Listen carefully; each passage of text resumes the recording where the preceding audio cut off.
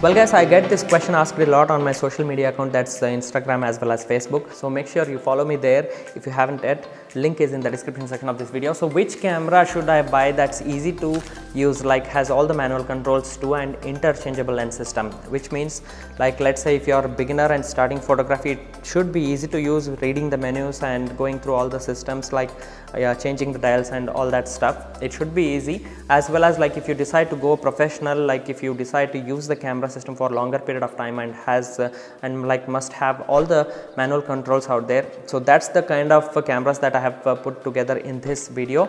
So in this video I've added 5 cameras and a few honorable mentions or alternatives, I can say, that's easy to use and gives fantastic value for money. Remember, all these cameras are interchangeable lens camera systems which are not only easy to use but also gives you pro functions and controls when needed.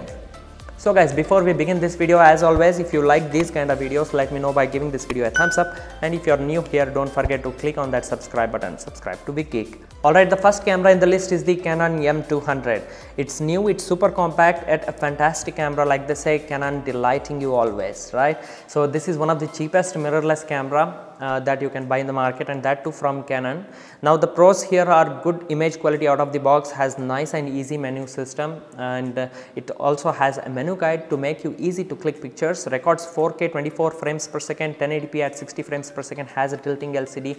You can also record videos and capture selfies vertically, which makes it super easy to upload on Instagram or any other social media accounts, and it has a dual pixel autofocus at full HD, eye detection autofocus as well. So what's not good about this camera is there is no viewfinder, meaning you have to rely on screen, has significant 4K crop, it's like 3.2 times the focal length of the camera lens that you are using, and the battery life isn't that great as well. Like they say, it lasts for around 300 shots per charge, so a spare battery is recommended. Then why this camera? If you are looking for a super light, compact, reliable mirrorless camera and easy to use at affordable price, then look no further than the Canon M200. Okay guys, next up in the list is the budget friendly, good old yet new, the Nikon D3500. It's a DSLR, but it's very easy to use camera. Self-guided menus and modes will help you learn photography as well. Like it's very affordable, captures great quality pictures, both JPEG as well as RAW, has excellent dynamic range, has manual controls, superb battery backup. You heard that right. Remember, Canon M200 could last for 300 shots per charge, and this one Nikon D3500 lasts for 1550 shots per charge. I mean, that's incredible. It also records 1080p at up to 60 frames per second. All this for like 28,400 Indian rupees, or rather $400 US.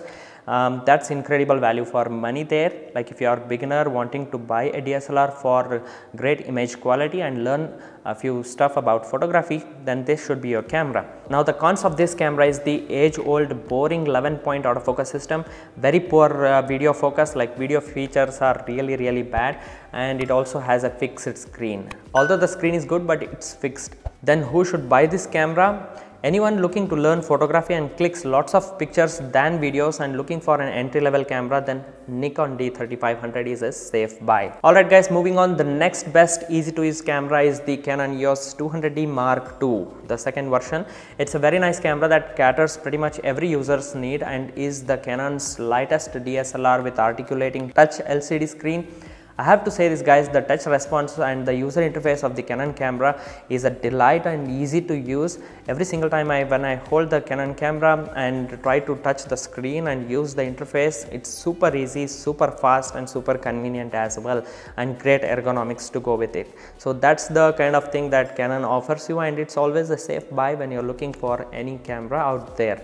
So it features new Digic 8 processor as well, great picture quality out of the box, eye detection, autofocus, 4K recording, Wi-Fi, NFC, low energy Bluetooth 2.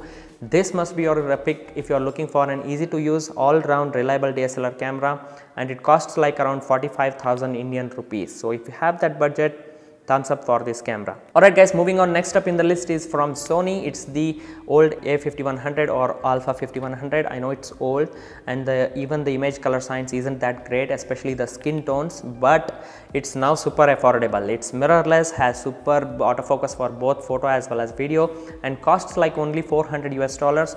or say around 30,000 Indian rupees here with kit lens. So this camera also has a tilt screen, Wi-Fi, NFC, 179 autofocus points, is super compact, lightweight too. The image quality is also excellent. It shares the same sensor from the more expensive Alpha 6000 and shares same autofocus capabilities. However, what's not good here is the battery life. Again, being mirrorless and compact takes a toll on battery. No viewfinder as well, so you are stuck with the screen, complex menu system, but despite all these flaws, it still is a great camera if you put it in auto mode. Like it's like a pro point and shoot camera with all the controls still available if you need it. Slightly increase the budget and you may look at the new Canon EOS M6 Mark II. Superb image quality from its new 32 megapixel APS-C sensor, 14 frames per second continuous shooting, electronic viewfinder out of the box, and offers full width 4K video recording.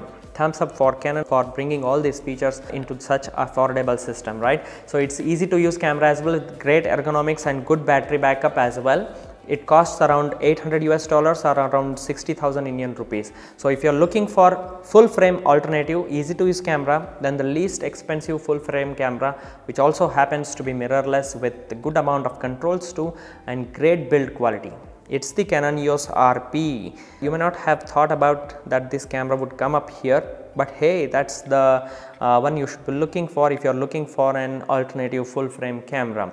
Excellent image quality, Digic 8 processor which is new, pupil detection autofocus, forget eye, it's pupil detection autofocus in continuous as well as servo mode, records 4K with crop, slightly disappointing there, but still you have this camera if you need for great image quality. The problem is with the battery life, again being mirrorless, rated at only 250 shots per charge. That's terrible battery life out there, but still if you are looking for a full frame cheap affordable camera which is built tough and the quality, image quality is also really great, then Canon EOS RP comes in at around $1,000 so it could be your best bet there. And if you want to attach EF mount lenses, then you will have to buy a separate adapter, again slightly expensive out there, but still it's a nice compact camera with many bells and whistles and easy to use as well. You can alternatively look at the Fujifilm's X-T30 guys, but it's not a full frame and is APS-C and is also old, but still a strong performer out there. If you are looking for a DSLR alternative that's easy to use and is reliable, then you can probably look at the Canon 90D as well for both stills and video. Like there are literally so many cameras out there these days, but these were my pick for the best easy to use interchangeable lens camera. Depending on your budget, you can pick any of these and you will be happy with its performance. So guys, what's your pick? Let me know in the comment section down below, and if this helped you, don't forget to give this video a thumbs up and subscribe for more content.